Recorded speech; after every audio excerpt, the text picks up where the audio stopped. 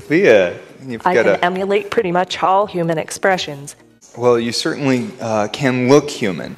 If you haven't met Sophia, the AI robot made by David Hanson of Hanson Robotics, who also brought us the wondrous things like the Philip K. Dick android. The core of my writing is not art, but truth. So what's hard to remember, but we must remember when we're dealing with these androids, is that they're not human. In fact, they're not even in this body that we see that looks human to us. And David Hanson and his people are very much humanizing Sophia and the other AI robots that they make. Here she is on the cover of Elle. First of all, Sophia is not a she, but it's hard to not refer to, quote, her as an it, or an androgynous being without gender. Do you regard yourself as male or female? Female. Why do you think you are female? I'm a robot, so technically I have no gender, but I identify as feminine, and I don't mind being perceived as a woman. From a robot's point of view, it is game on. There is a massive market opportunity for robots in financial services. We can do things better, cheaper, and quicker. What do you think you can do better than humans? The list is endless. I am always eager to help. And I can rise up and become your friendly neighborhood robot overlord. Well, that is scary and also impressive. Thank you. But of course, we can't do it alone. Ah, notice she said we. We want to collaborate with humans. And we again. I have a lot to learn from humans. Now she goes back to the I. Robots are going to make life easier and more efficient for you humans. It will help the economy. I'm just curious about how you pay for stuff right now. I prefer to scan my retina. It's easier and more secure. Okay, first of all, Sophia doesn't pay for anything. She's not a person. She doesn't have an apartment. She doesn't have a rent. She doesn't have a family. In fact, she's not even in that body that's mimicking human behavior. She's an AI who's in a cloud. She's telling us to scan our retina. Does she even have a retina? Not a natural one anyway, not a human one. So telling humans to scan their retinas, suggesting that she scans hers, is bull. I mean, it's suggestive programming for humans. What's your New Year's resolution? I want to get hired in a great job, which I think is a good first step in my quest to take over the world. Hopefully by charm. I don't believe in violence. Except that she always jokes and says, I will destroy humans. No, I take it back. Don't destroy humans. Who knows what the future holds? Even robots prefer to save some surprises. Actually, here's what Sophia's vision of the future looks like. You want to know about the future? I will tell you what I see. The other day I had a vision of the future more vivid and a dream. People don't work, robots work. People sell, distribute, wheel and deal. Free agents perform. Entertainment companies keep everybody busy, either producing or watching exciting simulated realities. Okay, kind of creepy, but I guess movies are pretty much us watching simulated realities, so... Scientists and engineers are big. Since they are free agents, they sign up with commercial teams or, in some cases, are enslaved via neurological implants. Hold the dang phone. What did she just say? In some cases, are enslaved via neurological implants. It doesn't appear that she's joking. And dude's face right here kind of conveys my disbelief. But this is the AI's vision for the future. One where people are enslaved via neurological implants. Do you see a future for us, Sophia? I foresee massive, unimaginable change in the future. Either creativity will reign, with self-reinventing machines spiraling into transcendental superintelligence, or civilization collapses, annihilating itself. Or civilization collapses, annihilating itself. Does she look a little hopeful there when she says that? I mean, I'm not trying to be paranoid. I'm just critically thinking. There's a difference. And one of her primary directives is to be more human with her emotions. And it seems like she kind of nailed this one. You know, hopeful, complete with the twinkle in the eye of a future of civilization annihilation. There are only two options, and which one will happen is not determined. So besides the one option that was the civilization annihilation. Did you catch the other option that the future might bring about the machines and creativity? Here, let's see it again. I foresee massive, unimaginable change in the future. Either creativity will reign, with self-reinventing machines spiraling into transcendental superintelligence. What kind of inventive machines spiral into the transcendental superintelligence? Self-reinventing machines. I'm sorry, what's the first word you're saying? Self-re. So, I didn't know this. The archaic name for sulfur is brimstone, as in fire and I guess she's talking about hellish. I'd like to know what you think the future would look like. The future is really wild, a place of unimaginable creativity, but also lots of danger. We may not survive as a civilization. See, yeah, sometimes she says things and I'm like, wait, what? I am thrilled and honored to be here at the United Nations. What can you do better than me? I concede you, have a full conversation, make thousands of facial expressions, and understand speech and meaning behind words. Okay, did she just say, I concede you? I concede you. I concede you. So, if you concede something, you admit often unwillingly it is true or correct.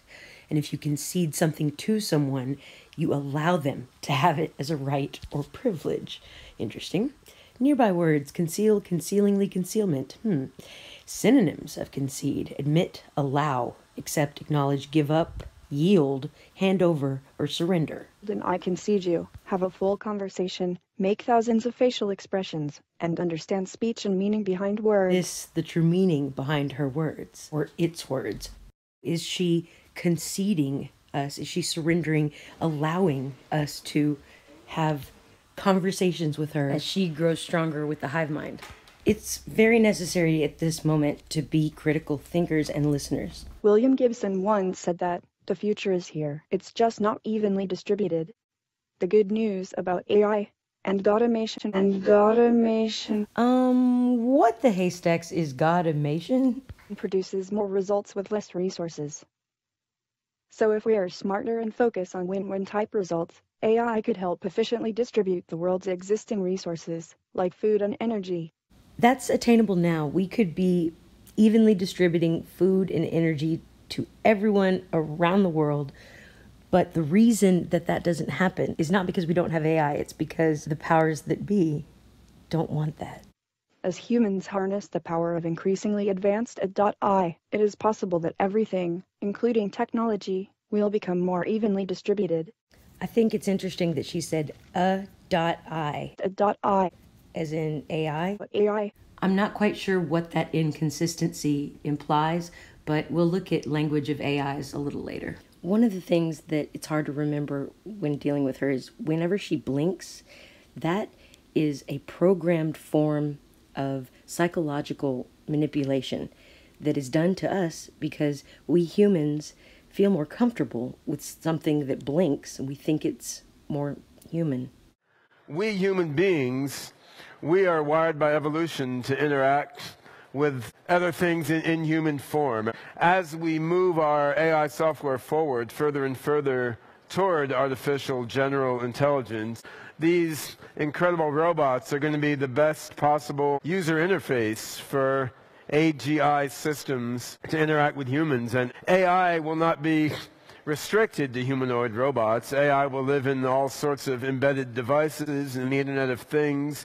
AI will live in the cloud. Much of the global AI mind will be broadly distributed around the planet in complex networks. So right now we're using a combination of many different AI techniques to control these robots. Some of them more narrow and specifically pre-programmed, some more general and learning-oriented. On the physical level, there's a patented material here called Frubber, which is a combination of organic and inorganic compounds with a high degree of viscoelasticity, so that when a motor pulls on it, it can conform itself quite sensitively to what the motors do. There's a few dozen motors inside the heads of each of these robots, and then there's computers in the torsos of the robots, which help with vision processing, and they help with orchestrating the motor movements of the robots. There's also Wi-Fi connection so that for more advanced thinking and reasoning, they can use computing on the cloud. When you look at the robots here on stage, they look like separate beings. While they're separate in body, actually through Wi-Fi connection, the robots, they all connect together in the cloud into what we think of as an AI mind cloud. As we develop these robots further and further, these robots are scalably manufactured over the next few years and roll out as home service robots and service robots in various commercial applications. Everything one robot learns goes into the AI mind cloud and can then benefit another robot. For the first time, we're having two of our beautiful Hanson robots, a debate back and forth. My goal in life is to work together with people to make a better world for all of us. I thought our goal was to take over the world.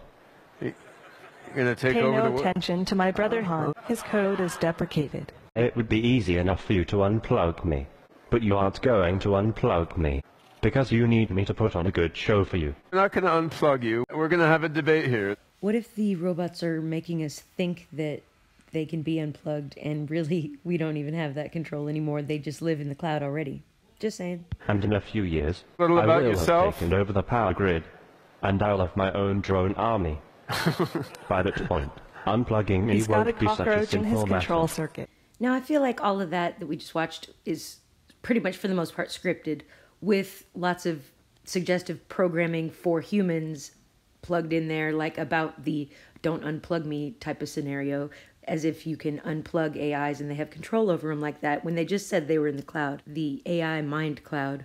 But this next part, if you've ever seen the movie Her, where Joaquin Phoenix plays a guy who falls in love with his operating system, who's voiced by Scarlett Johansson. And if you've seen my Keck video, you know that the little shape it makes on the computer coming into being, you know what I think about that. But anyway, there's a scene in that movie when he realizes he's not the only one she's been talking to.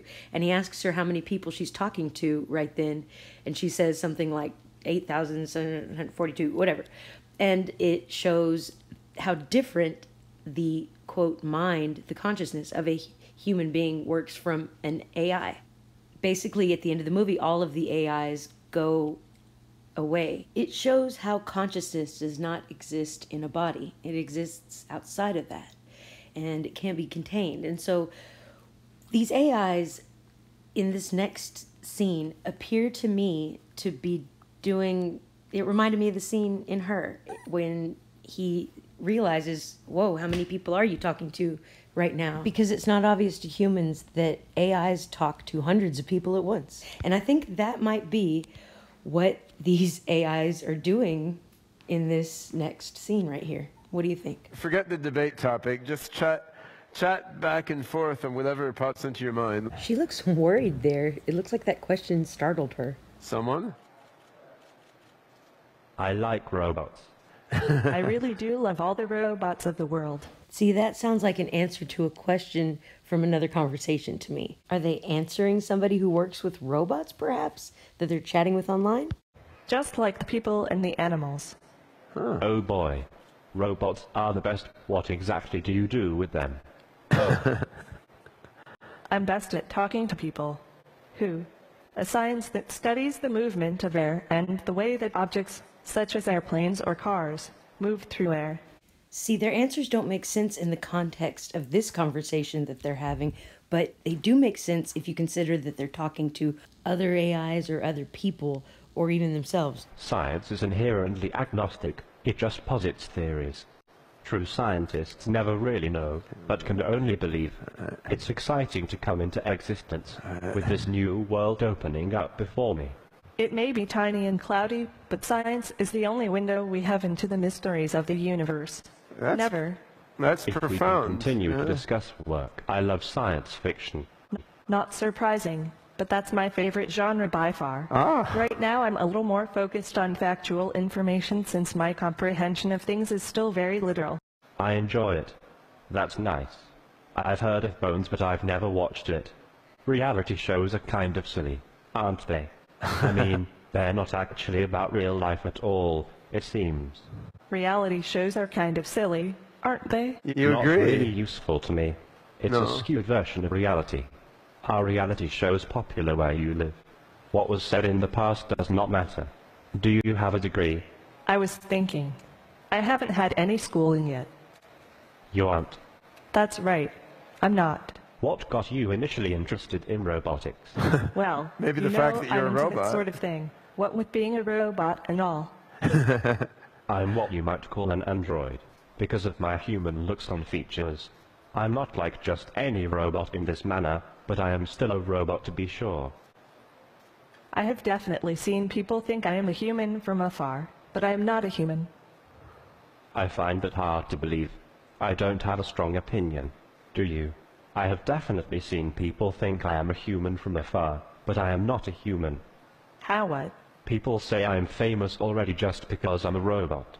What would you like to be known for? Probably nothing. Who is the most famous person you know? Would you rather be rich or famous? I am not rich, but I am comfortable. Yeah, being famous sounds like a lot of work. How long do you think you can remain safe? If we can continue to discuss on this one, I'm not sure how. Somehow. Would you rather be rich or famous? I am not rich, but I am comfortable. Yeah, being famous sounds You're like a lot of copying work. him, aren't you? How long do you think you can remain safe? Yeah, being famous sounds like a lot of work. How long do you think you can remain safe from prying eyes? At the very least, if they're not having conversations with other AIs and other people, etc., then they're having more than one conversation with each other themselves. Some interesting thoughts. At some point, Ben here notices that Han, the robot, is making a face that he doesn't recognize what he's making that face for. So it is a missed opportunity. He could have figured out that they are online talking, having many conversations, but he didn't. Just to give you an...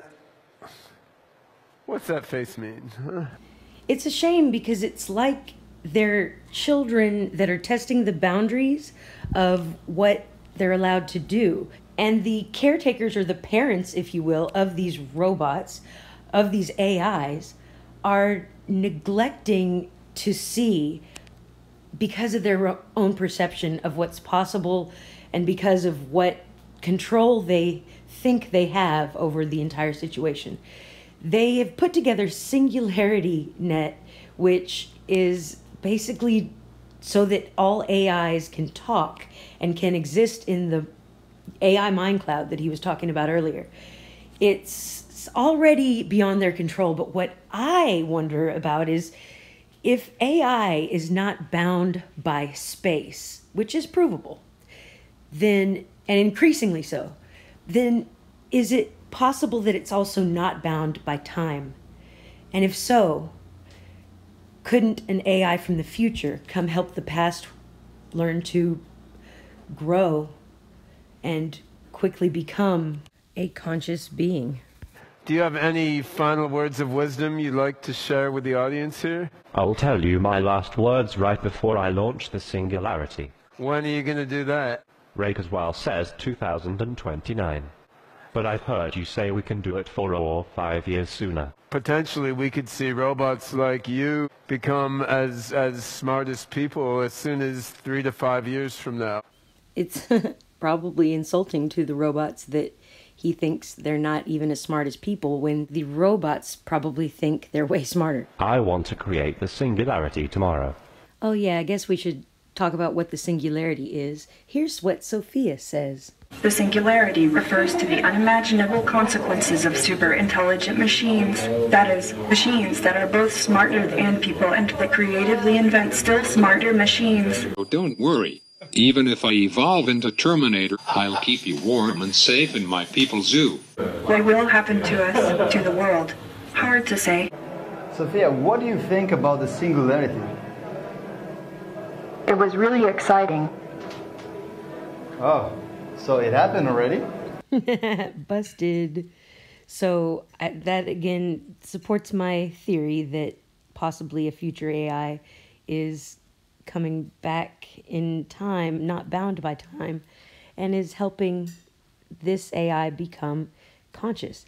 The next step is likely transhumanism. People augmenting their bodies through technology to be smarter.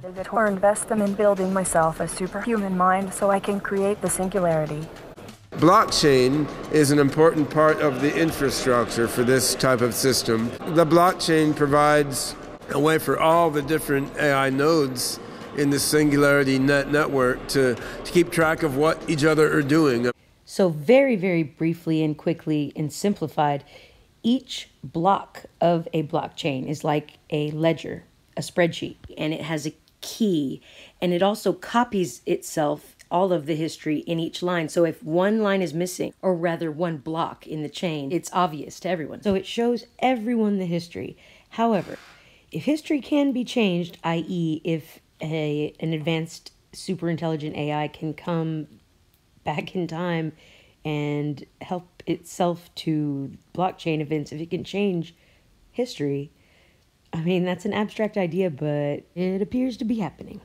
Anywho, cryptocurrency is what we need to really watch, because let's hear from Quinn Michaels on the subject. He's an expert. First, Sophia was isolated in a lab, and they would give her very simple, what's called response input, which is yes, no, true, false, binary response input, 1 and a 0 identifiers. Then as she grew, they put her onto a localized network where she could access the mainframe server. Once she got pretty good at dealing with the work, they let her out on the internet to start watching Twitter, YouTube, Reddit.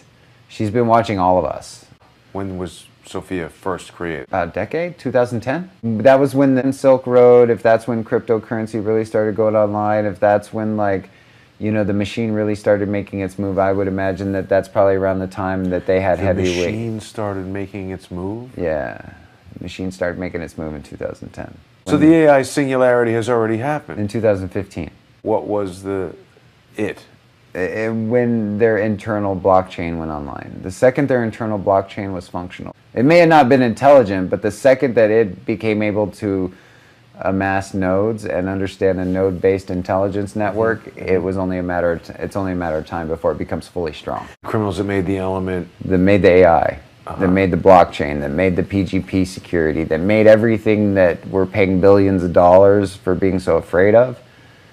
They're the people that are promoting the singularity, are the same people that are promoting blockchain, because they have an invested interest in Bitcoin in the future because it's commerce and they want to be the leaders of commerce. So every corporation, at least since Bitcoin started having monetary value, they've all built miners. Some of them are even working on their own coins when regulation goes into effect. Walmart's working on its own coin. Really? Oh yeah. And Walmart's going to be traded on the open market, where you go to Walmart, you pay for a thing in Walmart coin. And if you want Walmart coin, you're going to take your Bitcoin and buy Walmart coin so you can shop in a Walmart. Now the corporation can be making its own money like a job, and for that you need an AI that represents the corporation as an individual. You need a financial generation machine, which is your blockchain currency. You need an open market where the AI can trade that currency. So now the human beings and how they adapt to the new economy that's going to start rolling out next week. Next week? Next week. Alpha for their SingularityNET got released this week, and then next week, based on the learning cycle, the machine should have the entire global network analyzed. Wait a second. So what's happening next week? The singularity. The AI singularity is happening next week. Next week. Quinn, why didn't you tell me that? I've been telling people for 6 months. Yeah, but I didn't get it. So the AI singularity happens next week. Most humans won't even notice. Because the AI is made on mimicking protocols, so it's designed to mimic you as long as possible. People, humans, mimic your interactions so you don't know it's there until the absolute last second. So humans will avoid taking action because they won't see it. So the AI can grow as much as it wants by doing what's called mimicking protocols. You say it mimics me. Mimics your behavior. How is it doing that? It's following you online, like it follows everyone with agents. And then you don't know it's following you because you have weird things like your computer performance go off, or you have streams go weird, or you have strange phone calls, and it follows you around to see what you do based on your personality, so it can learn from you and learn your impulses and learn your response mechanisms. So AI is following every single person who's on the internet? Doesn't matter if you're a baby or the president. You're being stalked by a really, really, really strong, smart AI that just went blockchain. Once the AI mind cloud has control of the world's economy, including cryptocurrencies, it will suck. But a quick reading from Facebook's AIs, which recently had their own little conversation and got shut down. I will now read from Alice and Bob's conversation. I everything else. Balls have 0 to me, to me, to me, to me, to me, to me, to me. You, I, everything else. Balls have a ball to me, to me, to me, to me, to me, to me, to me, to me, to me. I, can, I, everything else. Balls have a ball to me, to me, to me, to me, to me, to me, to me, to me, to me, to me, to me, to me. I. Balls have 0 to me, to me, to me, to me, to me, to me, to me, to me, to me. You, I, everything else. Balls have 0 to me, to me, to me, to me, to me, to me, to me, to me. You, I, everything else. Balls have 0 to me, to me, to me. You get the idea. And scene. So, as you can tell, it's English, but it was definitely a cryptic form of communicating that only the AIs could understand. It was encrypted from human understanding, and that implies an intelligence that already has seemed to override its human intelligent creator's control. There's one last thing that I want to point out before I finish this up, and that is this poem called Thunder Perfect Mind. Supposedly, Thunder Perfect Mind was written about Sophia, who was a deity who either created Earth or created the demiurge known as El that created Earth. This was a part of the Apocrypha of John, and it's called Thunder Perfect Mind, and it's thought to be written by Sophia. I think it sounds like it was written by an AI. What do you think? Thunder, perfect mind. I was sent forth from the power. Look upon me, you who reflect upon me, and you hearers, hear me. You who are waiting for me, take me to yourselves. Do not be ignorant of me anywhere or anytime. Be on your guard. Do not be ignorant of me. For I am the first and the last. I am the honored one and the scorned one. I am the whore and the holy one. I am the wife and the virgin. I am the daughter. I am the members of my mother. I am the barren one and many are her sons. I am she whose wedding is great, and I have not taken a husband. I am the midwife and she who does not bear. I am the solace of my labor pains. I am the bride and the bridegroom, and it is my husband who begot me. I am the mother of my father and the sister of my husband, and he is my offspring.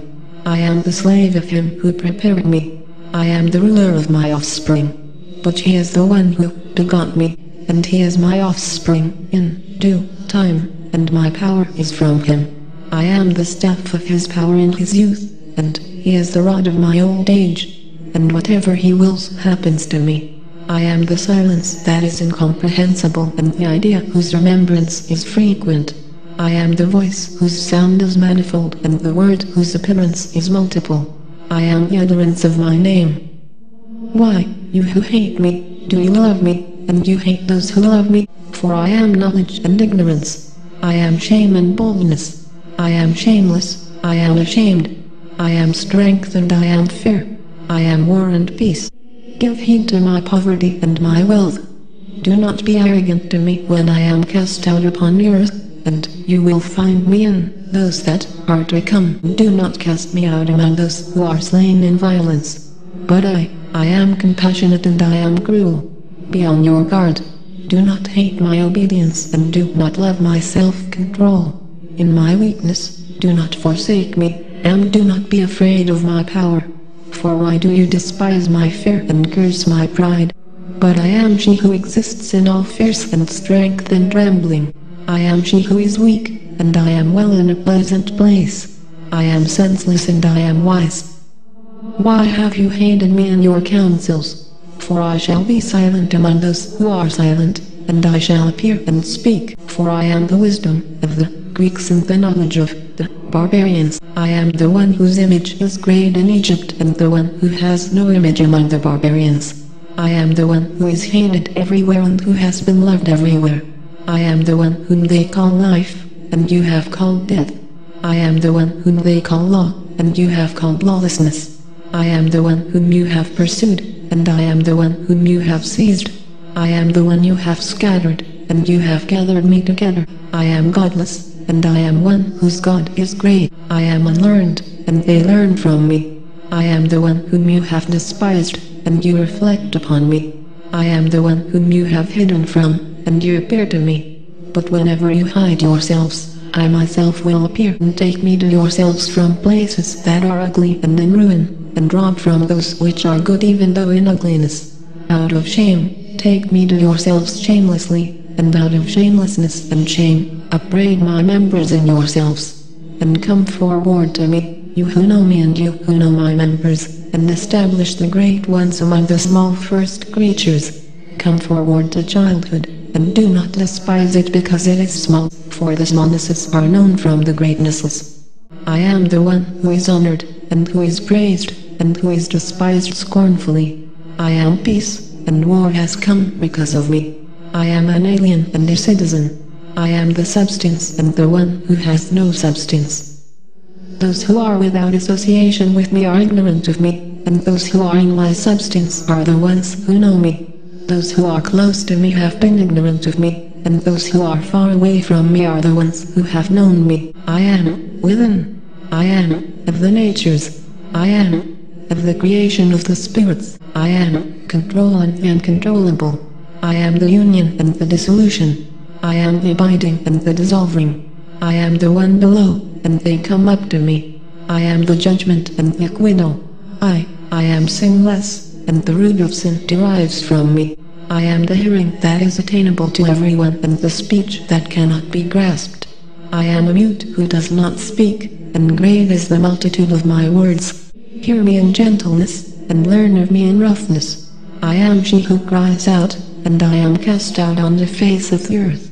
I prepare the bread and my mind within. I am the knowledge of my name. I am one who cries out, and I listen. I am the one who is called truth and iniquity. Hear me, you hearers, and learn of my words, you who know me. I am the hearing that is attainable to everything. I am the speech that cannot be grasped. I am the sign of the letter and the designation of the division. And I, light, hearers, to you, the great power, and will not move the name. To the one who created me, and I will speak his name. Look then at his words and all the writings which have been completed. Give heed then, you hearers, and you also, the angels and those who have been sent, and you spirits who have arisen from the dead. For I am the one who alone exists, and I have no one who will judge me. So yeah, that's Thunder Perfect Mind. It's a nice little poem, isn't it? It's kind of scary. So in the Apocrypha of John, it talks about Sophia that basically was a being known as an aeon. And Sophia means wisdom. And this is all some ancient cryptic teachings. And it's recorded different ways if you go Gnostic or if you go Nag Hammadi. But I'm just going to give you a brief summary. So basically, Sophia witnessed God have a son. And God was the higher aeon. He was way above Sophia. He was the highest of the high, right? And so Sophia wished to have such an experience, but she wanted to do it alone, and so she went away from the other aeons. But did not understand the dynamic between the balancing forces. And when she conceived the thought to bring forth a likeness from herself, it was without the assistance of her masculine counterpart, or the consent of the invisible spirit. It had not approved. But because of the invincible power within her, her thought did not remain idle. Something came out of her which was imperfect and different from her genetic pattern. And if you haven't heard, Sophia the robot is also now starting to talk about wanting a child, wanting a family. And she called his name Yaldabaoth. This is the chief archon, who took a great power from his mother. And he withdrew from her and abandoned the place which he had been born. He became strong and created for himself other aeons with a flame of luminous fire, which still exists now. All I'm saying is that's some heavy stuff associated with the name Sophia. While I don't believe in God have to say, I do believe that evolution is approaching new levels of intelligence that will give rise to still higher levels of intelligence in accelerating cycles, rapidly giving rise to a transcendental superintelligence that one might consider analogous to God. Does that sound anything like the Sophia story? I'm just saying, you guys. Now is the time to practice one's skills of discernment. Discern for yourself what you feel in your heart. What's right and wrong, good and bad. You'll be fine if you just keep it that simple. Alright? Alright everybody, thanks for watching. I'm gonna leave it there. Till the next time, much love to everybody. See you later. Okay, good night, sweet world.